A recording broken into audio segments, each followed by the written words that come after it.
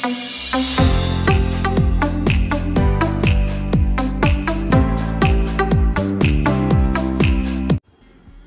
Guys, ఈ వీడియోలో మీకు DEECET లేదా DIETCET లేదా D.ED లేదా TTC ఇవన్నీ కూడా సేమ్. సో ఈ DEECET అనేటువంటిది ఆంధ్రప్రదేశ్ కండక్ట్ చేసే ఒక ఎగ్జామ్. ఇది టీచర్ ట్రైనింగ్ 2 years కోసం కండక్ట్ చేస్తారు. సో దీని గురించి కంప్లీట్గా మనం ఈ వీడియోలో తెలుసుకుందాం. So AP DEECET full form is AP అంటే Andhra Pradesh diploma in elementary education common entrance test for admissions to diploma in education 2 years course in government diet and private elementary teacher training institutions across the Andhra Pradesh. So AP DEECET అనేటువంటిది 2 years course TTC చేయడానికి, అంటే government diet colleges కొన్ని ఉన్నాయి, అదేవిధంగా private కాలేజెస్లు కూడా admissions కోసం AP Andhra Pradesh నిర్వహించే ఒక ఎంట్రన్స్ టెస్ట్ అన్నమాట. So AP DEECET 2022 important dates ఇప్పుడు చూద్దాం. నోటిఫికేషన్ 26th May 2022 రిలీజ్ అయింది. Starting date for submission of online application form June 1st 2022. Last date for submission of online application form is June 20th 2022. Next last date for payment of application fee June 19th 2022. Next generation of all tickets June 21st నుంచి June 25th.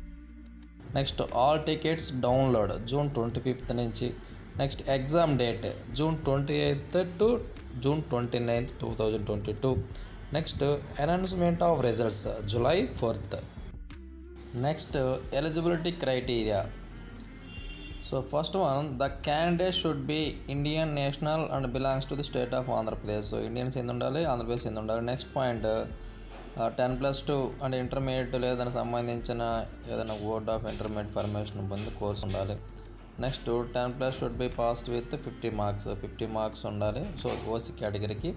Next SC ST పేజ్కి 45 marks సరిపోతుంది, అంటే 45% సరిపోతుంది. Next vocational course ఎవరైతే చేసి ఉంటారో వాళ్ళకి మాత్రం admission లేదు. Candidates who have passed intermediate vocational courses are not eligible for admission. Next candidates should have completed 17 years of age. So ఖచ్చితంగా 17 years ఏజ్ అనేటువంటిది మినిమం ఏజ్ ఉండాలి. So there shall be no upper age limit. So ఇక్కడ maximum age అనేటువంటిది లేదు, ఎవరైనా కానీ apply చేసుకోవచ్చు. Next application fee. So the application fee for the general category will be 600 rupees. Next reservation category అంటే SC ST category వాళ్ళకి 500 rupees only. Next candidates can pay the application fee through online mode only. So online మోడ్లో మాత్రమే మనం pay చేయాల్సి ఉంటుంది application fees అనేటువంటిది. Next point, candidates can pay the fee through credit card, debit card, net banking. So ఏదైనా use చేసుకోవచ్చు. Next exam pattern and syllabus. The exam will be conducted through online mode only. ఆన్లైన్లో ఉంటుంది exam. Next 100 objective type questions ఉంటాయి, అంటే multiple choice questions ఉంటాయి 100. Next ప్రతి correct ఆన్సర్కి 1 mark ఉంటుంది. So ఇక్కడ ఈ ఎగ్జామ్లో నెగిటివ్ మార్క్ అనేటువంటిది ఉండదు. నెక్స్ట్ దీనికి టైం డ్యూరేషన్ అనేటువంటిది 2 hours and 30 minutes. Next the question paper అనేటువంటిది తెలుగు ఇంగ్లీష్లో ఉంటుంది, లేదా ఉర్దూ ఇంగ్లీషు లేదా తమిళ్ ఇంగ్లీష్లో కూడా ఉంటుంది. Next the paper will be divide into 2 parts, part A and part B. 2 parts ఉంటుంది paper, part A and part B. Part A అనేటువంటిది కామన్, అందరూ కూడా కామన్గా ఉంటుంది. సో దీంట్లో ఇంగ్లీషు 10 questions ఇస్తారు, 10 marks ఉంటుంది. Next Telugu 10 questions, next 10 marks ఉంటుంది. Next mathematics 10 questions, 10 marks. General science 10 questions, 10 marks. Next social studies 10 questions, 10 marks. Next teaching aptitude 5 questions ఉంటాయి, 5 marks. Next GK general knowledge 5 questions, 5 marks. ఇక్కడ part A సంబంధించిన syllabus ఏంటంటే class 8th నుంచి class 10th వరకు ఏదైతే ఉంటుందో ఆ syllabus ఇస్తారనమాట. సో ఇక్కడ పార్ట్ Bలో క్యాండిడేట్ ఏదో ఒక సబ్జెక్ట్ని ఛాయిస్గా తీసుకేసుకోవచ్చు. సో ఇక్కడ ఒకటి మ్యాథమెటిక్స్. సో ఇక మ్యాథమెటిక్స్లో syllabus inter first year mathematics నుంచి 20 questions ఇస్తారు. Next inter second year మ్యాథమెటిక్స్లోంచి 20 questions ఇస్తారు. సో ఇక్కడ సబ్జెక్ట్ అనేటువంటి ఛాయిస్ తీసేసుకోవచ్చు. సో ఒకవేళ మ్యాథమెటిక్స్ తీసేసుకుంటే ఫస్ట్ ఇయర్ నుంచి 20 క్వశ్చన్స్, సెకండ్ ఇయర్ మ్యాథ్స్ నుంచి 20 క్వశ్చన్స్ వస్తాయి. సో నెక్స్ట్ ఒకవేళ సోషల్ స్టడీస్ అనేటువంటిది సబ్జెక్ట్గా మీరు ఎంచుకుంటే సో దానికి సంబంధించిన syllabus inter first year second year history నుంచి 13 క్వశ్చన్స్ ఇస్తారు. Next inter first year second year నుంచి ఎకనామిక్స్ నుంచి 13 questions, next inter first year second year civics నుంచి 13 క్వశ్చన్స్ ఇస్తారు. సో ఇంకొక రిమైనింగ్ 1 క్వశ్చన్ అనేటువంటిది సో హిస్టరీ ఎకనామిక్స్ సివిక్స్ దేంట్లో నుంచి ఒక క్వశ్చన్ అనేటువంటిది ఇస్తారు. ఒకవేళ మీరు ఫిజికల్ సైన్స్ అనే సబ్జెక్ట్ కానీ తీసుకుంటే చాయిస్గా సో దీంట్లో syllabus inter first and second year physics నుంచి 20 క్వశ్చన్స్, అలాగే inter first and second year chemistry నుంచి 20 క్వశ్చన్స్ ఇస్తారు. నెక్స్ట్ 4వ చాయిస్ బయోలాజికల్ సైన్స్. సో దీంట్లో చూస్తే సిలబస్ అనేటువంటిది inter first and second year botany నుంచి 20 క్వశ్చన్స్ ఇస్తారు.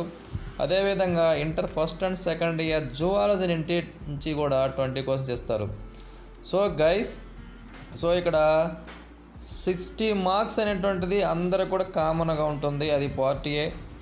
నెక్స్ట్ పార్ట్ బిలో మీరు ఒక సబ్జెక్ట్ అనేటువంటిది ఆప్షనల్గా తీసుకుంటారు, గ్రూప్ను బట్టి ఒక సబ్జెక్ట్ని ఆప్షనల్ తీసేసుకుంటారు. సో దానికి సంబంధించిన మార్క్స్ 40 ఉంటాయి. సో గైస్ ఇక ప్రిపేర్ అవ్వడానికి ఏదో మార్కెట్లో కొన్ని బుక్స్ దొరుకుతాయి, అవి కొంటే కొనండి లేకపోతే లేదు. కానీ మెయిన్గా మీ గ్రూప్ సబ్జెక్ట్ ఏదైతే ఉంటుందో inter first and second year మెథడాలజీకి సంబంధించిన అంటే చాయిస్కి సంబంధించిన సబ్జెక్ట్ కోసం inter first year second year మీ సబ్జెక్ట్ చదవండి. అలాగే పార్ట్ ఏకి సంబంధించి 8th నుంచి 10th వరకు ఉన్న సబ్జెక్ట్స్ అనేటువంటివి చదవండి. సో మీరు వేరే ఏ బుక్స్ కూడా పెద్ద చదవాల్సిన అవసరం లేదు. మీ సబ్జెక్ట్స్ ఏవైతే ఉంటాయో అంటే inter first year second year మీ సబ్జెక్ట్స్ బాగా చదవండి, ఇది పార్ట్ బి కోసం. నెక్స్ట్ పార్ట్ ఏ కోసం 8th నుంచి 10th వరకు ఉన్న సబ్జెక్ట్స్ అనేటువంటివి చదవండి. So that's it guys, good luck. ఈ వీడియో నచ్చితే లైక్ చేయండి, అదేవిధంగా సబ్స్క్రైబ్ చేయండి. ఇంకా బాగా నచ్చితే షేర్ కూడా చేయండి. Thank you.